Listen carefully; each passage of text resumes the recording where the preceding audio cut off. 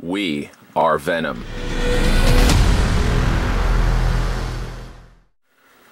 Today's video review, we're going to be having a look at the new Diamond Select Marvel Select Venom. This is the Disney Store exclusive.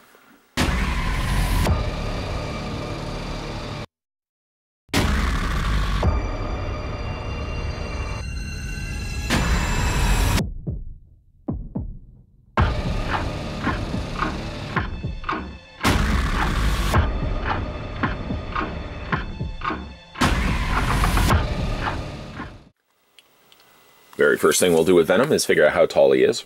So putting the tape measure right to the very top of his head and stopping it right there. According to the Ultra Measure-tron, the figure is at a very impressive 7.8 inches in height, which in centimeters, let me go ahead and do that right now. Hold on, let me do that right now for you. It's about 20 centimeters in height, 19.9 to be exact.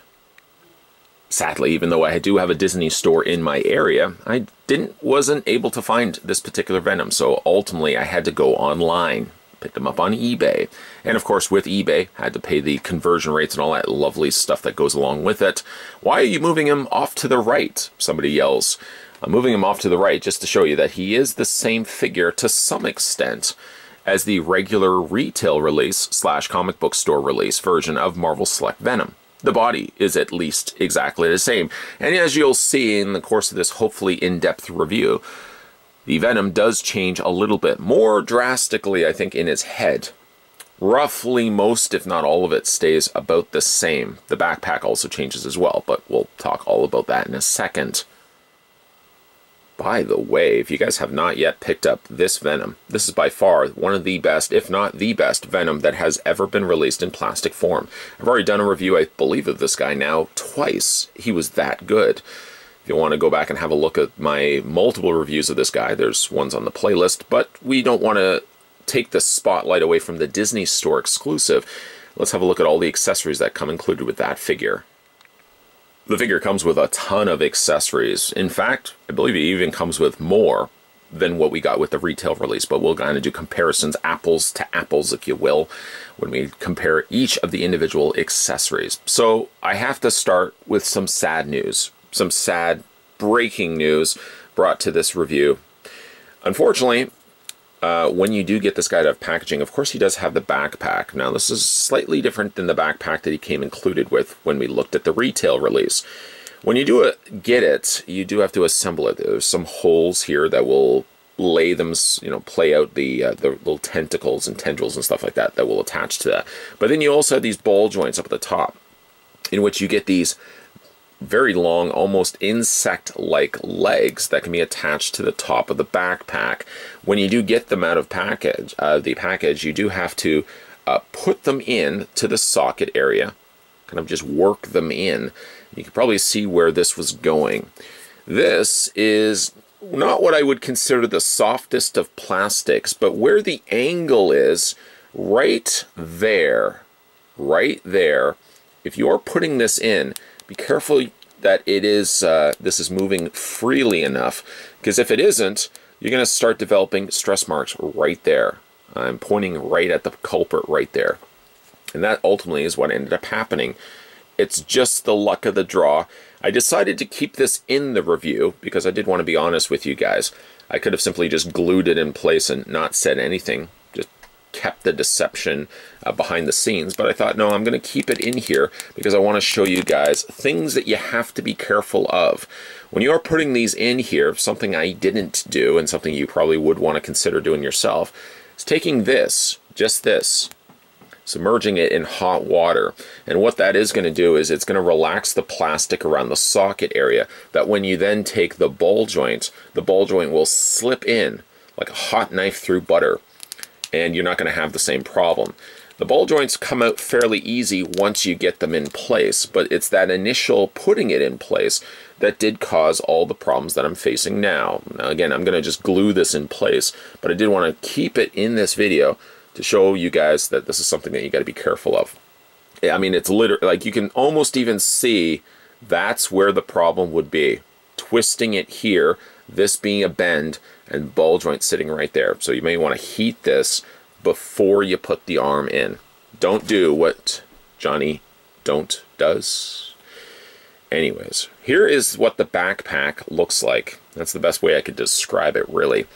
If we look at the one that came included with the retail release Venom, granted, yes, this has all the extra arms and stuff like that that I've already attached to the back. The backpacks are drastically different from one another, simply not just repainting it. Speaking of repainting, what they did leave off, though, on the retail release was the symbiote spider, the little spider logo that was on the back. The Disney Store exclusive doesn't have that. It's not only smaller, but it also is missing all those additional paint applications. It's also missing sections in which the heads could be attached, which the heads were already attached when you get this guy out of the packaging. If you are curious, however, I'm going to grab the figure and I'm going to put it over top of his body. There's something I wanted to show you, though. If you think it's a perfect fit, it's not quite. I don't know really what has changed to it. I don't think the upper shoulder area has been drastically changed, but it doesn't seem to sit as comfortably, even though you could pull it off. It doesn't sit as nearly as comfortable as the one that was for the other Venom. And we'll just put him here for a second. I apologize well in advance. There's probably going to be a lot of jumping back and forth between the figures because, again, I really want to be able to show you guys as thoroughly as I possibly can. This, again, this fits over his shoulder. Well, I guess it doesn't fit as well as I initially thought or remembered it fitting. There we go. Just a little bit of a snap that's in place. I could probably accomplish the same thing by snapping it into place onto that guy's torso as well. Just took a little bit of extra force. So let's go ahead and do that again. Applying what we've just learned. There we go. Yeah, it does sit in there. It does give you a whole lot of extra stuff happening with it. But it is theoretically possible if you wanted to change out and put this torso, the backpack, on this guy's torso. Okay, so we'll quickly go back to the little back extra piece. I don't want to keep calling it a backpack. Sounds like we're going to school, but like there's really not a whole lot happening to it other than breakage happening right here. These arms, by the way, being that they are ball jointed, do again pop out way too frequently, too much for my liking. It's strange. The irony is putting it in place was so difficult, then when moving it, they pop out way too frequently. And I guess you could have also put it on this side, but I thought like the curve would make better sense, even though really the backpack, there we go, calling it that again, really goes this way. And so I guess I could have probably put the arms up this way, you see? And just ended up putting it on this side. Not that that would have greatly affected the way that the ball joint would have worked, nor would it have affected necessarily this breaking off on me. So I might actually pull this out, replace them on the other side, put this one over here, because I think this one makes more sense over here now. And like I said, glue this one so that I won't have the same problem. Where'd you go? Where'd you go? Right there. And just glue those in place. But these do have hinges. There's a hinge right here. And there's a hinge right here. I like these because they look just like insectoid or insect legs. I don't know why I'm overpronouncing insect. Little insect legs. I like that. Then you have all this extra. Let me go pull this one out. I don't want to have any more mishaps with ball joints. But then you have all these extra holes right here. 1, 2, 3, and 4, and little baby 5 down below there. Because it does also come with all these extra little extensions. Now these are pretty cool, I have to admit, and they are universal, so there is no real specific placement where these necessarily have to go. You can really put them anywhere that you want. So let's, for example, put that one right there. And as you can see, they vary in different shapes and different sizes. I'm going to put that one right there. We're going to put this one right up here. Now, understanding again, it's going to go this way. I keep wanting to think that it's going to go this way, but it does actually go the opposite way. And we're going to put this one in right there, and we're going to put this one in right here, like that, until we get, like I said, the look that we want. And there's this really neat long one, so we're going to put that one, I think, up at the top, just like that. Once you get enough busy stuff happening here, then you can simply just attach it to the back of Venom, which I have to admit, this part, this section, omitting what I was going to call it, does fit on a little easier perhaps a little too easy, but it does fit fairly easy on his shoulders. And then you've got all this extra stuff happening there. A little bit too much stuff, you're thinking to yourself, it's a little too busy. Okay, that's fine. One thing also he has is the holes on the sides. Now the other Venom did have the same holes on his arms, so being that these are also universal, you can take these off and you can attach them to the sides of his arms. Again, you may have to decide which works a little bit better than others. I mean, you could put really, in theory, any one of them on his arms, but some of them may look a little bit better than others. Some also place and peg into their arms, his arms, a little bit easier than the others. And like I said, this one maybe may not make too much sense. But the idea is, again, you can mix and match these to your heart's content. He does have these also little smaller versions that, again, could go onto that thing right there, or you can also attach them to his arms. And sometimes they're a little finicky, but again, you can just attach them to those same hole sockets as that came with the other Venom. Now, you're probably asking yourself, hey, wait a minute. If I'm doing my calculations correctly, sir, kind sir, does that also mean that you can take those arms, say for example, this arm here, can you use it with the other Venom? You can, and you will, perhaps. I don't know. They do attach fairly easy just to the arm area, just via those holes. There's one right there, and there's one right there. So those are all your things that come included with this particular Venom. And as we've already discussed, you've got the options of these that you can mix and match to his arms, or you can keep them to the back here, which again, I want to go like this. It really should go like this. Okay, so we're going to move those all aside because we don't want to beat a dead horse and keep covering over the same base points, talking points. Let's talk about some of the other things that come included with the figure. We're going to talk about hands. Now the hands, from what I can see, I'm going to reach off to the side here. And, oh, actually, I attached it to this Venom. You'll see, let me just show you. Those are the same hands that came included with this Venom. Venom came with 3 sets of hands. This Venom here also comes with 3 sets of hands. Basically, those hands can be mixed and matched. The only thing that really this Venom doesn't have that the retail version had was these extra arms. These ones right here that you could detach if you wanted to. You could also detach the hands, and you can use the smaller hands if you wanted to. The comic version of Venom had that. So he comes right now, currently, out of packaging, ready to mangle and maim the friendly neighbor man. These giant claws. Look at the size of these giant claws. Pretty cool, you have to admit. Surprisingly also very prickly when you run your fingers across them. They are very prickly fingers. They look pretty cool, but I might have to actually switch these out. So I'm going to pop those right out like that and like that. And I guess in theory you could also put these over here onto his forearms. That'd be a little ridiculous. Okay, we won't do that then.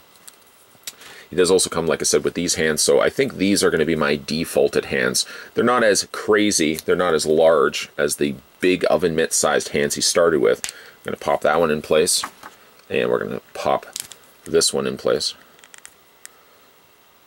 There we go. I keep pricking myself as I'm doing this. Yeah, that's a little bit more manageable, I feel.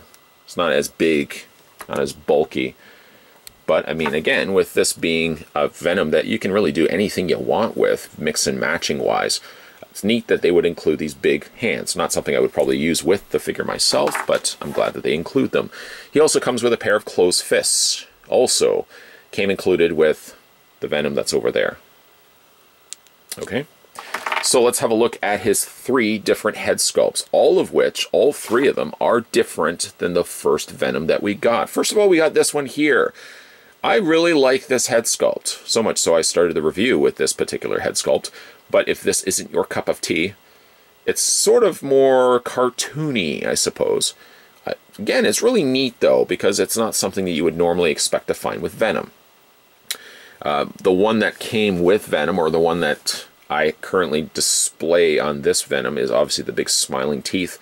It's such classic look of Venom. I prefer really the teeth visible than the visible tongue. Just my options, just what I decided to go with. But I like this one because it's just different. It's not something you would normally expect to find with Venom.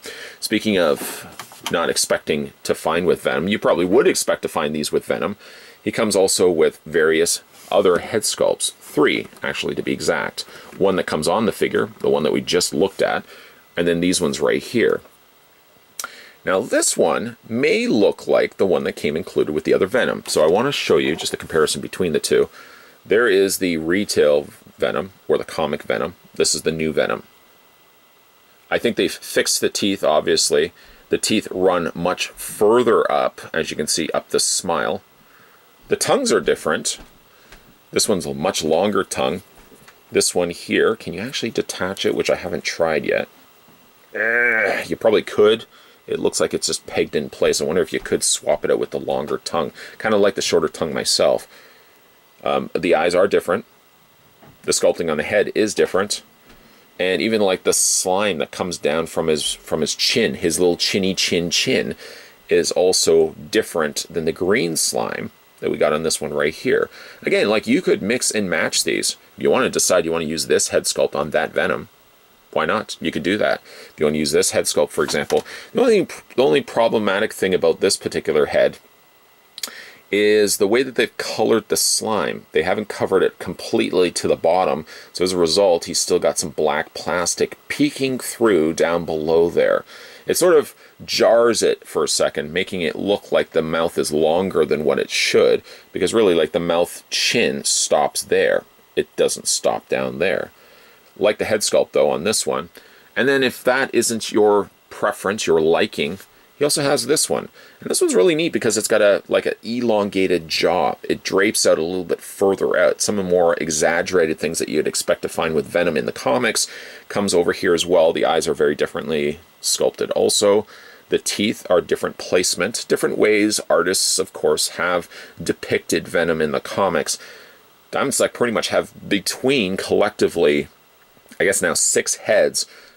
You could pick any one of these to decide you want to display Venom with. I really like the tongue on this one. I know I'm sort of a hypocrite because I like the smile on this one. That's the beauty of it. Being that now there are technically two Venoms on the market, I could display one with a smiley face, my kind of go-to look for him, and I could display him with one of the 3 various heads here, or I could also go back to, if I don't drop it over here, I could go to this head sculpt, or I could go to this head sculpt, which came with the initial release. So a couple of different options right there. Let's say, just for the sake of argument, I decide I want to change this head sculpt out. So I'm just going to go ahead and pop the head off the ball joint. Much easier, I have to admit, than putting those arms on. And I think for the rest of this look at this Venom, I'm going to go with this head sculpt because I kind of like the exaggerated look of the jaw. Going to attach it in place, which does involve a little bit more force. And now you've got this particular head sculpt, which is kind of over the top, a little crazy, a little zany, but I like that. I like that. And maybe it might even lend itself a little bit more to then utilizing that extra piece, wasn't going to say the word, that extra piece that you can then put on his back. Other than that, muchachos, the Venom is exactly the same. How many times have I said Venom in the course of this review? The body molds are exactly the same. The one thing I noticed, though, about the Disney Store version is it seems like they've omitted all the lighter shade of black, or even what you could consider darker shades of blue, have been completely omitted. Instead, they've just given them an all shiny black treatment, which actually I think works well. This one thing, that's the one little thing that had kind of me a little perplexed with this particular Venom, why his coloring changed much. On this one side it was blue, this one side's a little bit more on the black side. At least this Venom is all black. And there's the backs of them, exactly the same, nothing different. Same sculpt, nothing different there. Same old, same old. I think we've done enough comparisons. Now let's go ahead and have a look at his posability. So his head rotates all the way around. It hinges up and down. There is no hinge option in his mouth. Could it be? Could there have been? Sure, why not? But this one just the jaws don't move. They're just staction. Even like this one here is also staction. So we've already looked at the head. Okay, we got that. Ball joint on the upper torso. Lower torso swivel. Shoulders hinge out. They can also rotate all the way around. There's the hinge joint right there. See that? It's almost hard to make out, but it's right there. That's where the hinge joint in the arm is. Swivel on the bicep. It's got a single hinge on the elbow. And then its hands, whatever hands you go with, have just a standard swivel. Because they're only pegged in. See, there's no hinge or anything on the hands. They don't move in and out. They only rotate all the way around. As for the legs go forward, legs go back, legs go out, a swivel on the mid-cut of the thigh, a single and only one single hinge on the knee, and then he's also got a hinge in the foot. This particular fellow, okay, we'll call him Venom. This one particular Venom actually is superposable, one of the benefits of getting him as a Marvel Select lineup. Just shy of the Toy Biz Spider-Man Classics Venom, which is still one of my all-time favorite figures in the entire universe. I disappoint myself the fact that I sold him. And one of the reasons why we haven't looked at him again on this channel, and the prices of him have skyrocketed. I think this is the next comparable, next best thing. The only thing that was really a detriment to that figure anyways was the fact that his jaw, I think there was like a little button mechanism on the back that could, in theory, move his jaw, which it could really not. I did a review of that one if you'd like to still check that out. A long time ago, mind you, but I still did a review of it. Either way, though, great looking Venoms. This is certainly an instance in which getting a Disney Store exclusive gets you extra perks. A lot of times they'll give you an unmasked portrait of a character for a Disney Store exclusive, sort of just urging you to pick him up. Venom gets that. He gets that with 3 various brand new head sculpts. He gets a brand new backpack, and he gets some various different extensions of his symbiote costume that you can mix and match of him. And then again, the beauty of it is whatever you don't put on this guy, you could easily then put on this one, the one that you had before.